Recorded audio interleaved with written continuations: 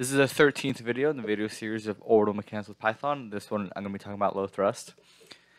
So I think it's worth mentioning kind of what the difference is between low and high thrust. And I guess I'll post a video on this because I'm not going to go too deep into it. But basically, low thrust is just a much more efficient way. The fuel efficiency is a lot higher than high thrust. But obviously, low thrust takes a lot more time.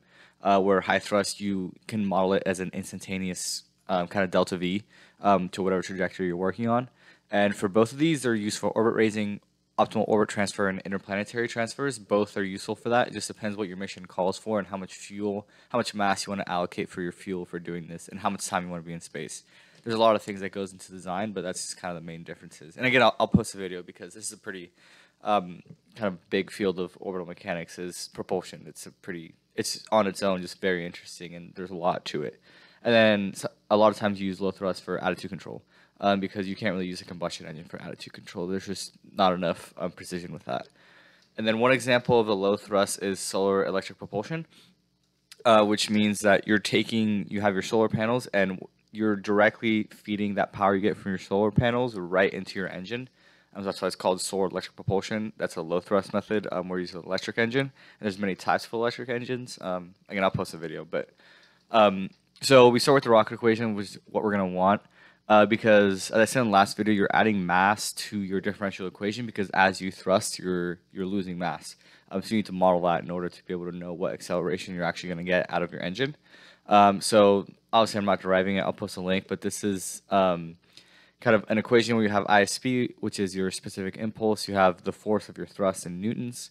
M dot is how your mass is changing over time, so how much propellant you're shooting out in kilograms per second. And then G is just G, 9.81, a gravitational constant, which is used in defining ISP, which is a whole other thing. I don't know. That's just arbitrarily how to decided to define that. So yeah, you're going to add mass to your state variable, which is changing over time, and get a differential equation, which is what I just showed you. And then I'm going to do this in the next video. But say you want to raise your orbit 10 kilometers, you need to have some sort of condition that says, okay, orbit is raised 10 kilometers, now stop propagation. And I'm going to do that in the next video. It's called a stop condition class. I just throw it in there, and then it just automatically does those checks. So for software, V13. Okay. So same thing in perts. I want to show this. This is one thing about Python. Actually, I'll show you here. Python has this function that's bool. So it just tells you bool. It's a boolean. So if a value, whatever value you pass in, it tells you true or false. So say if you bool true, it's going to be true, and then bool false is going to be false, obviously. Oops. But the interesting thing about Python is that when it has, say, an empty list, an empty dictionary, a 0, it's going to return false. So if you say bool 0, you're going to get false. Or bool and an empty list, false, and then I think dictionary was also false. Yeah. Anything that's empty will bool as false. So we're going to use that here. So when you have here, pert's thrust is actually not true. I messed that one up. It's whatever value because it's initially in the null perts. Where's thrust? Thrust is 0. So if you don't pass anything in, thrust is 0, and that's false in Python. So you can, I guess how to show it here is that in the previous ones you say, oh, blankness equals true. Okay, then do this. Arrow equals true. Okay, do this. But then in this one, you just have to pass in the thrust. Self.perts thrust, which you already have right here. You can kind of just use the same variable for two different things. And that's kind of a very Python thing to do, but I take advantage of it because I can, basically. And then I have some example specs for an engine, for a low thrust engine, so you can see. I'm just going to use this one because it has the highest thrust for a low thrust. So the thrust in newtons, because I'm passing this in newtons, and I'll show you how to make sure you get your units right. 0.327, and then perts ISP is going to be 4,300, and it uses xenon, I guess if you were wondering. Okay, so we have that, and then initial mass, I'll just keep it at 10, just because, so you can see the effects pretty easy, and this is going to go for maybe like 1 hour or something. This is going to be pretty short. I actually haven't ran this, so I'll see if I need to kind of change these numbers. So I just want to show kind of what it looks like. Okay, I guess we can start with this orbit. It doesn't really matter too much. Actually, no, I'll start with something circular, I think, because Say major axis because it'll be easier to see. I think if it's circular. So CV radius, and then we'll go plus say like 800 kilometers. 'Cause why not? Make eccentricity 0.1. Inclination. Oh, I don't have any of these defined, so I'll just define them. Inclination, I'll just make like 10 or something. 1, 2, 3, 4, 5, 6. Okay. 0.0. And then mass 0, so this is going to be mass 0. I'll show you how to... I guess I can keep all of the... Yeah, I'll just keep... I guess we don't really need this. Well, we can just see it, because why not? Okay. So 0.1, 10 degrees. Okay, and then to orbit propagator, there's going to be a few things that have to be changed. I'll get to the differential equation, but I want to get to what needs to be changed here. So for the init function, mass 0 is still here, so self.mass, we'll call it mass 0 here. Because now, so this is your initial, this is your state array. You're going to change that to 7 because now we're adding a new one. And then your initial condition, you need 7. So plus self.mass 0 because of this mass. Just the way that you add Python lists together, they concatenate themselves. So it's just making a 1/7 list here. And I think that's it for that. And then to get to the differential equation, you're going to add mass here at the end because I added it to the end of the other one. And then, so to get to the thrust, okay, and then, oh, I forgot thrust direction. So thrust direction, I'll do 2 examples here, where one example is where you're raising your orbit, and another one is when you're you want to deorbit, or just lower your orbit. So thrust direction, and here's an integer. I'm going to have it from 0 to 1. So if it's 1, everything's just the same, and you're thrusting in your velocity vector, and if it's -1, you're thrusting directly opposite. And I should mention that this is the simplest way of doing this, but this is not how you would do it optimally. This is just a way to do it. So if you just want to raise your orbit by only thrusting the velocity vector, this is how you do it. I haven't implemented kind of like a thrust profile. That's something I can do later. But it's just kind of just like a simple way of doing this. And it still gives you relatively accurate numbers. It's not optimal, but it's in the ballpark of what you're looking for. So in this first case, I'm going to say thrust direction equals 1. So it just means you're going in your velocity direction. But then if you want to go against it, you'd say -1 because it's just going to negate the vector, basically.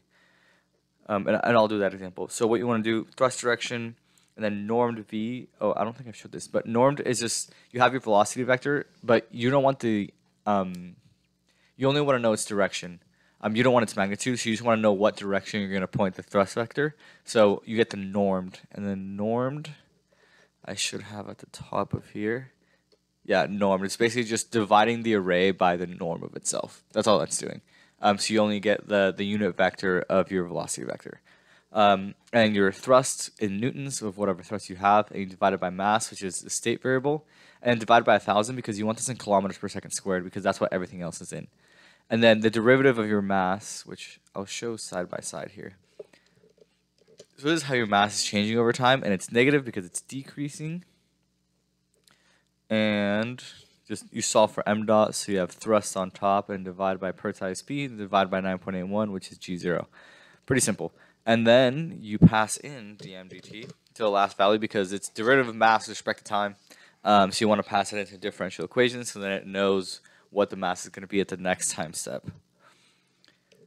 So I think that's that for the diffie-q. Save that. Yeah, so we have that, mass 0, initial, and then perts for 1 hour. I haven't actually run this yet. I ran it for the last time to make sure it worked, but we're just going to go for it here. So you have that for an hour, and let's just see what kind of bugs we're working with.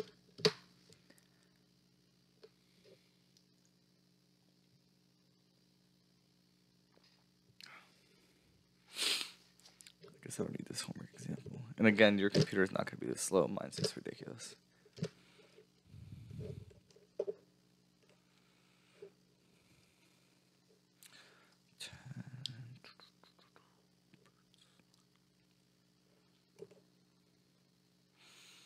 It's pretty annoying.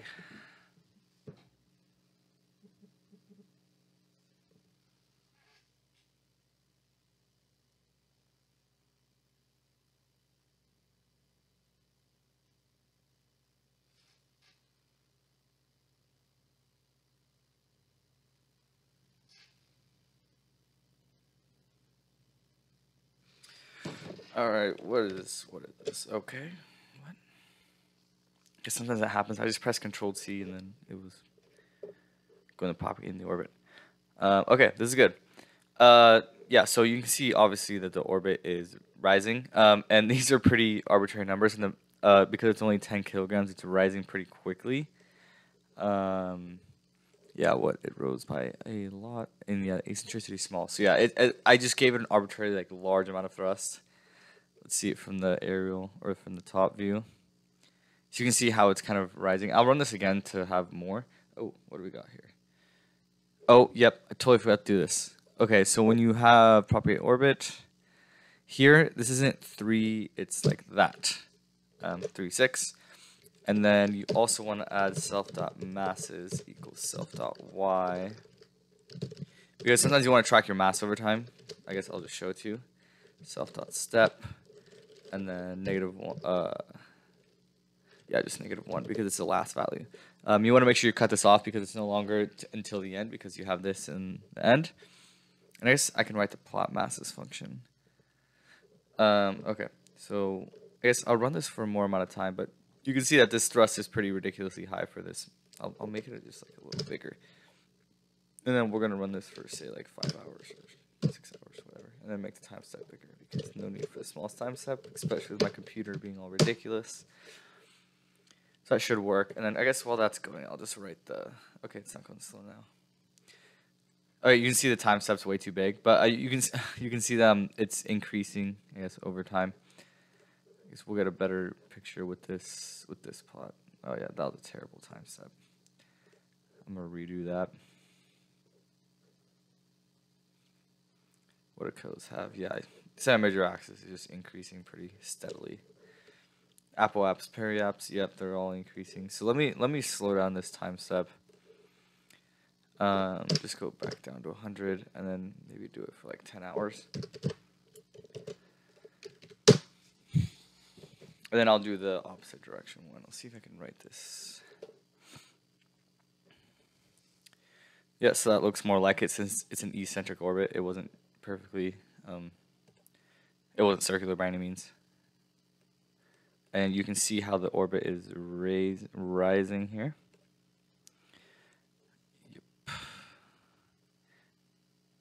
Plotting the codes. Yep, your center-major axis is just increasing as you'd expect. The other stuff, I guess eccentricity is decreasing here, which I guess makes sense. I don't know. And yep, as you can guess, apple apps and peri apps are also increasing. So that kind of all went according to plan. So I guess I'll do also a negative. So let's just make this like 0.01. So it's pretty circular, and then make this -1, and then see how that changes.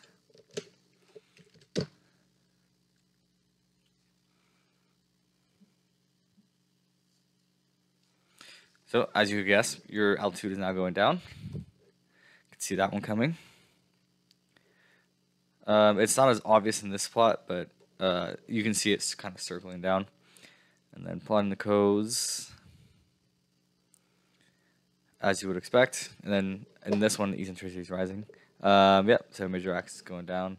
Pretty vanilla here. And then these should both be, yep, trending downward. Yeah.